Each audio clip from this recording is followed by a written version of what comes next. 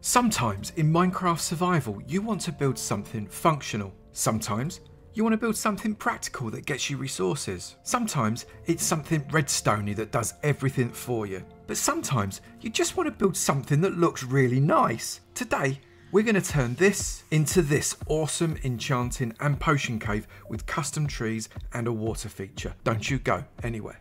Minecraft is a complete sandbox world, which means you can literally do anything you want. It's totally down to you and your imagination. So today, what I want to do is a magical enchanting cave transformation because, well, I just fancied it, and I'm going to run you through how I do it and then offer you the world as a download to play in for your own Minecraft survival world. Completely free in Bedrock and Java editions in one of the best Minecraft seeds. Or you could just come and have a look. I'll tell you how to get the free world download a little later in the video. So let's crack on with this. We've got a lot to do. I don't know exactly what items I'm going to use to make this because I'm going to pretty much make it up as I go along. But my starting palette is inside this chest. Just take a quick look at that, various stones, woods and other detailing blocks. Take a screenshot, pause the video, whatever works for you. Let's crack on. And the first thing I need to do is to make it look a little bit more cave-like. At the minute, it's just a hole in the ground with a lump of dirt at the back of it. So we need to change that up quite a lot. And I'm going to be using cobblestone first. I'm basically going to layer out the back of this cave with a little bit of cobblestone coming up around like this.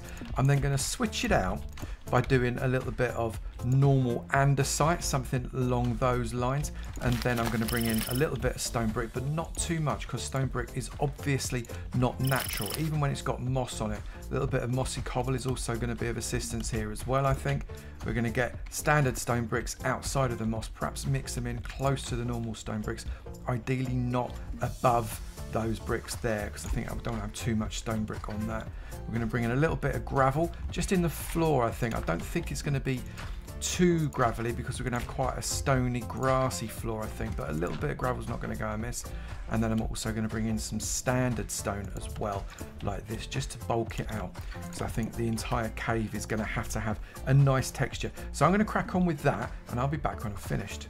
Now I'm trying to use as many different stone variants as I possibly can to get that nice texture, bringing in enough of the green of the moss so as not to overpower the cave, but to make it look like it's just a little bit damp. I also want to create an overhang so it looks a little darker inside. But the problem with it now is it's all very angular, so I can use some slabs and steps and other part blocks like that to try and smooth off some of these sides and give it a more rounded feel. So I'm just going to complete that. Starting in at the bottom, we've got these chunks here. If I just put in some slabs over here, I'm going to keep those green because I think the greens look quite nice every now and again.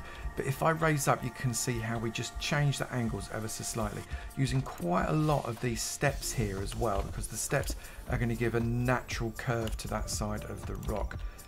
Yeah, that's the kind of shape that I'm going for. I'll be back when I'm finished. If you're enjoying this video and my other content, then perhaps consider hitting like and also the subscribe button. It costs you absolutely nothing, but it really helps out the channel. And then you'll never miss anything that I do. That's enough of a sales pitch. Let's get back to the build. The basic shape of that cave is pretty good now, I think. We'll probably do a little bit more work on it, but for now we've got to get the furniture in before we get any more detail. The enchantment setup and the potion setup need to be pride of place, and if I put more cave in, it might actually get in the way. So as soon as these are in, we can start to get it properly decorated and put some extra stuff in there. What I'm going to do is I'm probably just going to nip out some of the existing cave.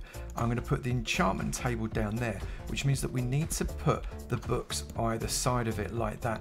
That means these two have to come out. I'm going to bring those out as well and bring the bookshelf around in that shape. I think that should work. We've got 1, 2, 3, 4, 5, 6, 7, 8, 9, 10, 11, 12, 13, 14, and now that makes 15. That is a full charge. What I can then do is take out this one, and this one, and underneath that one I can pop in a bucket of water, and there I can pop in a bucket of water. I'm then going to put in a slab there, so that remains a bucket of water, opening up that completely. I then think I want to change up that back so as it's not dirt anymore, change that into cobble just so it looks a little bit nicer, and floor up with stone as well because we don't want anything in there like that. I'm also, just so as we don't have any mistakes, going to pop in a step just to cover up that area there. This will give us an infinite water source that we're not going to mess up and empty out when we're making our potions. I can then place the brewing stand right up there ready to make potions with. In fact, you know what? I think I might put 2 in 2 different brewing stands so they can make loads of potions at the same time. And I think now we can put in some more decorative furniture, things like furnaces, chests, anvils, crafting tables, all that kind of thing. We can get that in there before we put more decoration in.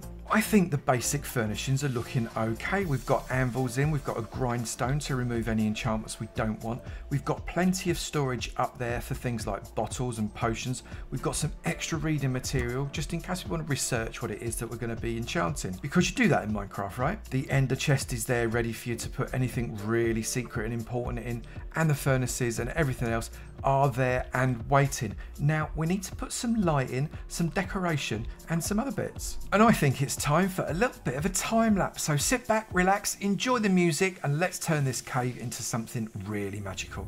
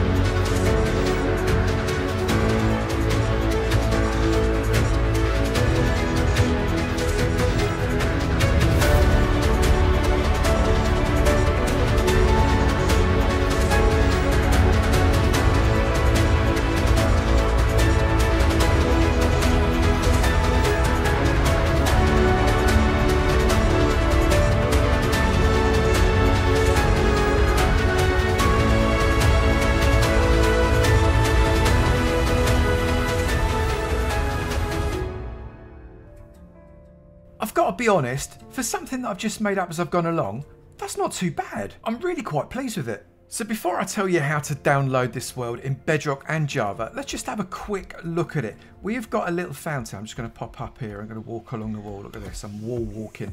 This little fountain starts at the back. It's like a little waterfall, comes all the way down. It's well planted. It's got sea pookles in there ready to light it up so we don't get any drown spawning in there. Not that you can because it's not deep enough.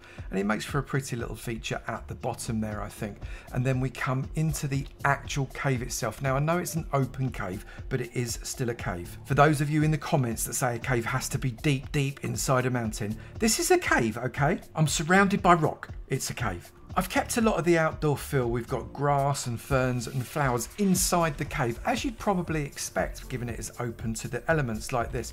We've got furnaces, we've got plenty of storage, and I really quite like the way we've textured it up. We've even put a little bit of wheat in there as well, just gives a little bit of a different colour. I've put some glow lichen in just for a tiny little bit of light, although it is completely spawn proof with the light that we've got in it.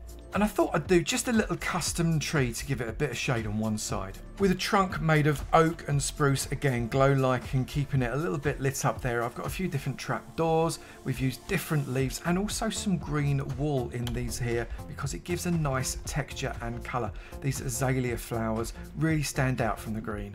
Now, if you would like to download this world for yourself in either Bedrock or Java edition to use as your Minecraft survival world, or just have a little bit of a poke around, it could not be easier. Just go to avomance.com, that is avomance.com, and right up at the top you will see a free downloads tab. Click on that free downloads tab and right at the top of the list you will find a dedicated link to either the Bedrock or the Java version of this world that you can download absolutely free, along with instructions on what to do when you do. And I really hope that you enjoy it. Make sure you let me know all your thoughts in the comments below, and I'll look forward to seeing you in another video. You take it easy now.